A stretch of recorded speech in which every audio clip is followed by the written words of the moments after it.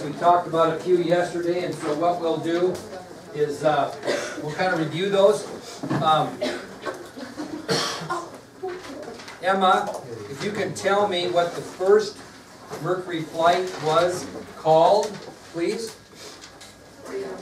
Freedom 7. Haley, can you tell me what type of flight that was? There's two different types of flights. What type of flight was it? What's that?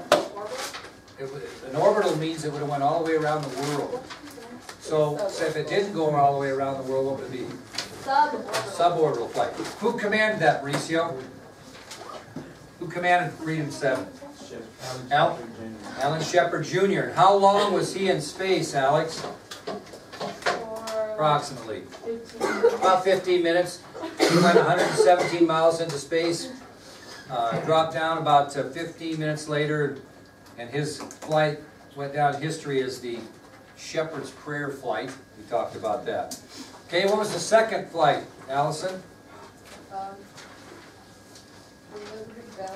Liberty Bell 7. Excuse me. Emery, what type of flight was it? It was a suborbital also. And Braden, who commanded that flight? That was Virgil Gus Grissom. And kind of explain, compare that flight, if you would, Callie, to Shepard's flight. Just a small comparison. He went 118 miles, so 117 miles. So he went, yeah, one more mile in space, did about the same thing. What was the unusual thing, though, Hannah, Vigil, that happened to him on his return home? And how did that happen? The escape hatch accidentally came out and it filled with water, and he was rescued by a helicopter and nearly drowned. Unfortunately, he had another very close call, which turned out not as well, because what happened to him on the Apollo 1 mission, Aubrey, that happened in '67? They burned to death because they had an experimental test on the launch pad at Cape Kennedy, and the fire started, and it burned all 3 astronauts, killed them all. So he was killed then. Okay, how about the third flight there, Carmen? It was Friendship 7. Friendship 7, probably the most famous. Why, Glenn? Because it was an orbital flight. It was an orbital flight. Who commanded that, Sadria? That one was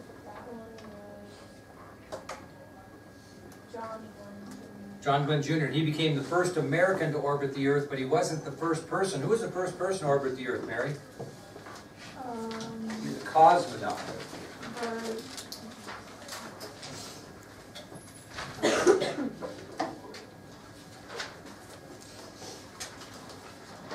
What was his name?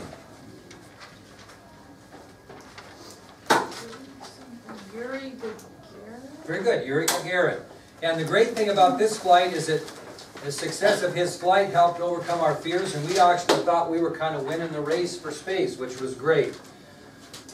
We then mentioned, and Brianna picked this up, which was great, that Glenn never flew again until he was in his 70s. He was grounded by President Kennedy because he did not want his new hero to be killed in the space program, because this was a very risky business they were in. It was not an easy thing to do. Okay, that'll take us to our next flight, I believe, isn't it? And this flight was Aurora 7. Just a second. Aurora 7. A-U-R-O-R-A. It occurred on May 24th, 1962. Aurora 7. May 24th, 1962. And this particular mission was commanded by Scott Carpenter. And Scott Carpenter, did we talk about this one yesterday? No. Okay. This is Scott Carpenter right here. Okay, Aurora 7, Scott Carpenter. So he becomes the second American to orbit the Earth, because this is also an orbital flight. And how many times, do you remember, did Glenn circle the Earth? 3. Carpenter did the same thing, but he did something that Glenn didn't. He took photographs of the Earth from space. So they were the first photographs that we had ever had from space. So On May 24th, 1962, Scott Carpenter commanded Aurora 7. He becomes the second American to orbit the Earth. He circles the Earth 3 times, and he photographed the Earth from space. He also became the first American astronaut and first person in the world to eat solid food in space. To eat solid food in space.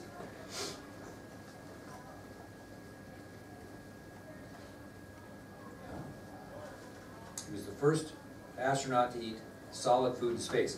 Now, he had a little problem during landing also. His spacecraft landed more than 200 miles off target in the ocean. So he was like 200 miles away from the rescue vessel that was to bring him to safety. So he landed about more than 200 miles off target.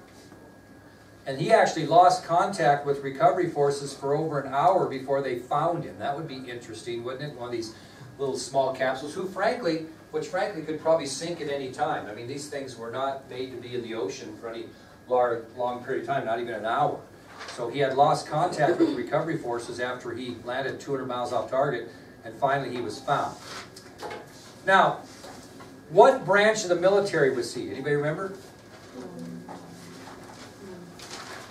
Navy. And you know what he did was kind of interesting. In 1965, he took a leave of absence from the Mercury space program, and he became an aquanaut. Anybody know what an aquanaut is? Kind of like a space explorer that takes special training, only where you're exploring, not exploring space, you're exploring the ocean. So he took time off in 1967 to become an aquanaut. It was a new program where they did real deep sea research. 1965 is when he took the leave of absence and he became an aquanaut.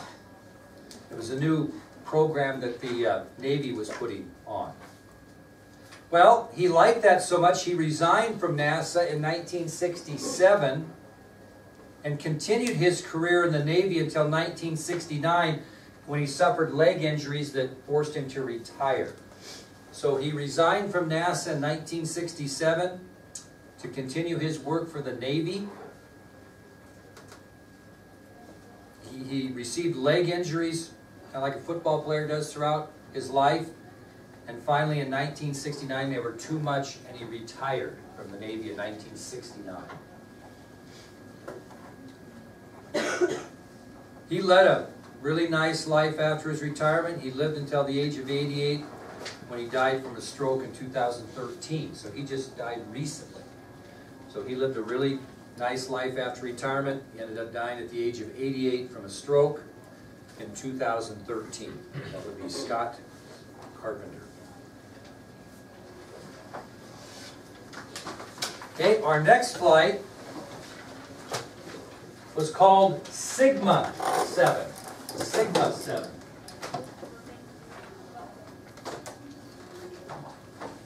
Sigma 7.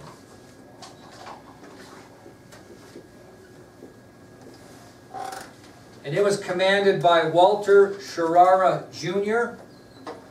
and occurred on October 3rd, 1962. Sigma 7, commanded by Walter Schirra Jr. And it occurred on October 3rd, 1962.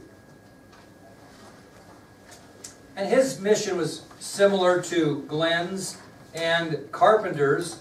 He became the third American, obviously, to orbit the Earth, but he circled the globe 6 times. He went around 6 times. So his mission was very similar, except for he extended the number of times that he went around the Earth from 3 to 6. Walter Schirra Jr. Now, he was quite a pilot. He flew 90 combat missions in Korea, in the Korean War, before being chosen as a Mercury astronaut. What are the chances of you surviving 90 combat missions? I mean, that's pretty amazing that he even survived that. So he flew 90 combat missions in the Korean War prior to even becoming an astronaut in the Mercury project. He also continued his space career. He served in both the Gemini and Apollo programs. So he was in the Mercury space program, the Gemini space program, and the Apollo space program. He served in all three. And he got real lucky on Apollo 7. He flew in Apollo 7, got really lucky. How do you think he got lucky? Did he almost die? No, he got perhaps what might have been the most famous cold in NASA history. Probably the most famous cold while he was up in space in NASA history. Got a very famous cold when he was in flight.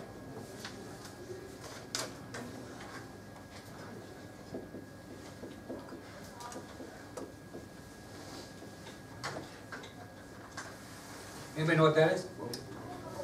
The date of the flight? One more time? The date of Cygnus. October 3rd, 1962. Anybody heard of that? What is that? Anybody know what the ActiFed is? You're too young. It's a remedy for what? If you get cold, you take some ActiFed, help you get over your cold. So guess what he took in space? And guess what happened to him when he got back on Earth? What? What'd you say? What'd she say? He threw up? No, blew off. He blew up financially. He got a lot. He became the lead spokesman for ActiFed and made a lot of money. So, Walter Schirra Jr. on the Apollo 7 flight after his Mercury and Gemini career caught what was perhaps the most famous cold in NASA history. And he took ActiFed to relieve his symptoms in space, and he became the leading spokesman for the drug. He appeared in many commercials advertising the product and made a lot of money. So he really profited from that cold. He retired. He was a Navy pilot, also retired in 1969. And he died in 2007 of a heart attack. And his ashes were committed to the sea. Very good. So he retired from the Navy in 1969, passed away in 2007 of a heart attack, and his ashes were committed to the sea. And we'll talk about our final flight, which means somebody doesn't get a fly here. Because this is our 6th one, right? Somebody didn't get a chance to fly. We'll see who that is. The final flight was called Faith 7. Faith 7. And the difference between Faith 7 and the rest is it occurred on May 15th and 16th, 1963. So it was a 2-day flight. So May 15th and 16th, 1963, Faith 7. So it either has to be commanded by one of two men. Who's left? Anybody can keep track? Gordon Cooper Jr.'s left and Donald Deke Slayton.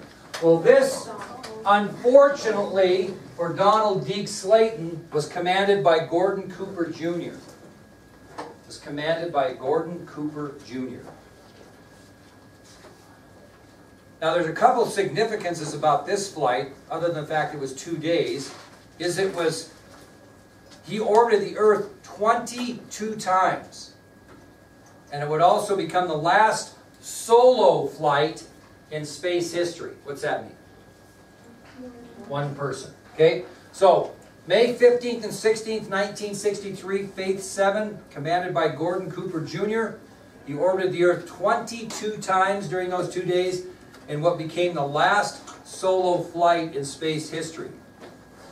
Now, his 2 days, he logged more time in those 2 days than all the other 5 Mercury flights together.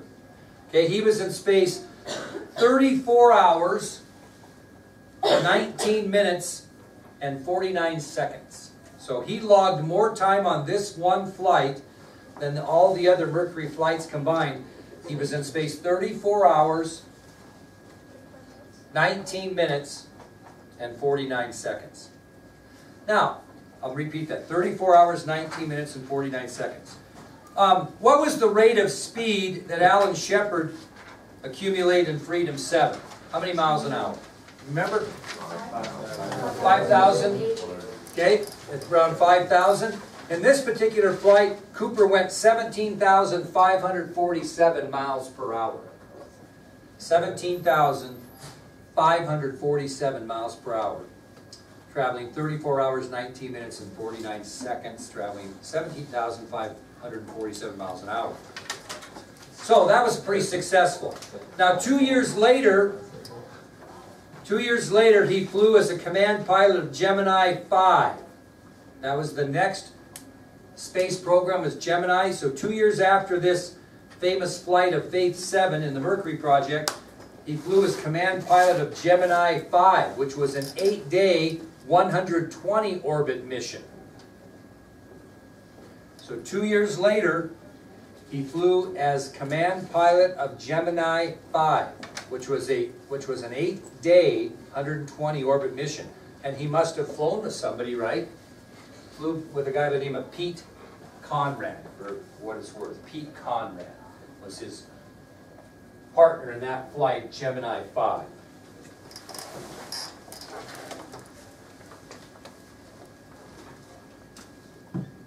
Okay, how many have seen the movie Apollo 13 or know about it? Okay, that was Tom Hanks starred in that. And basically, they were going up to land on the moon and they had issues, blah, blah, blah. Well, this is interesting. Cooper actually was the first choice to command Apollo 13. He was their first choice instead of Jim Lovell.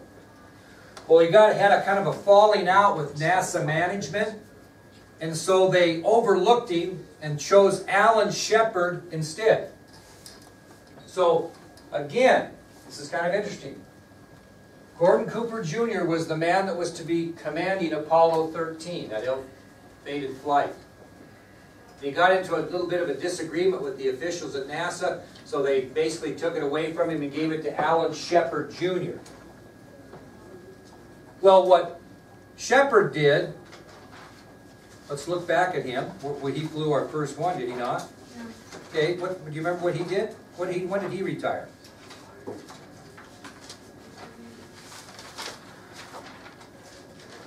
(1974), right?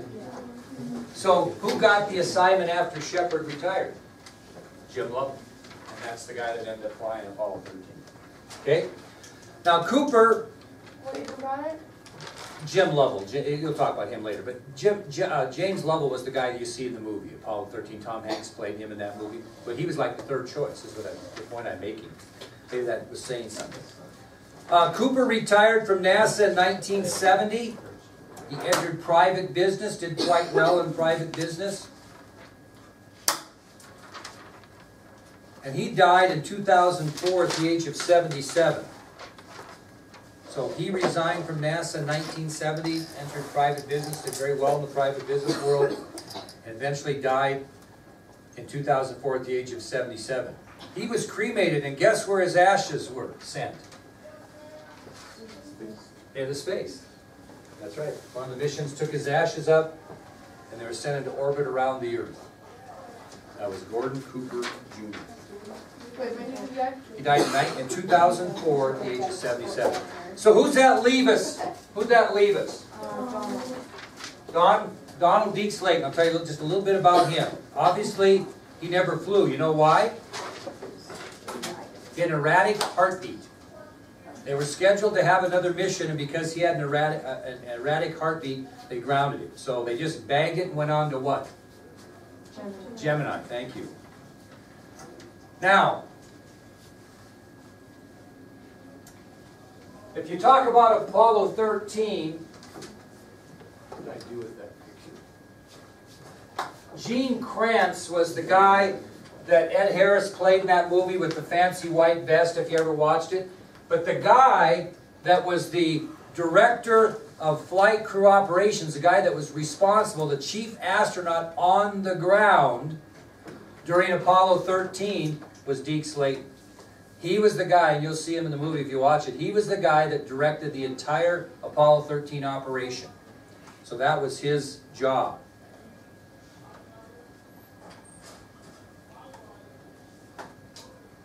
He retired, Slayton retired from NASA in 1982.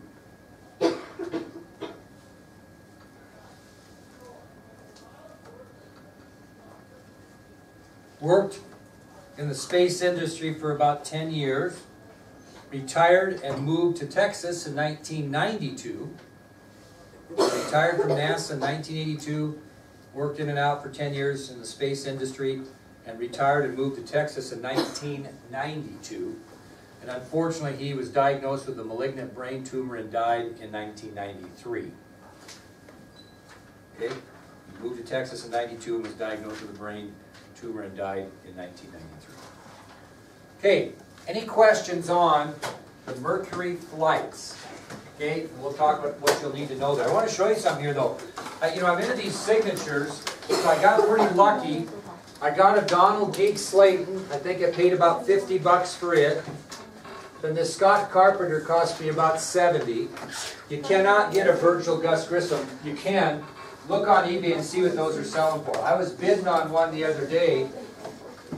And it got up to 750 bucks, and I bagged it. I was going to pay near that. I did win a Walter Sharara Jr. yesterday for 45 bucks. But this is a Mercury 7, what they call first issue stamp, and you see a lot of these around here, and what they are is like the first time that this stamp came out with John Kennedy, they send out a first edition stamp where it's kind of a big deal where you go to the post office and buy one of those. Here's a first edition stamp of the stamp that commemorated the Mercury project, signed by all 7 astronauts. You can buy it today for $4,999.99 if you would like that. Okay, so what's the most important signatures on these? If you're into autographs, aren't so much.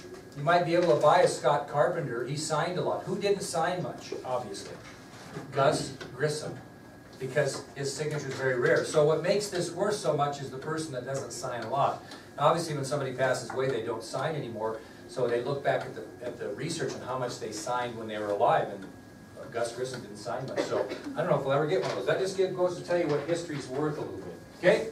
We'll go into our last subtopic, and I kind of like these. They're kind of fun. We take a year in history and tell you some off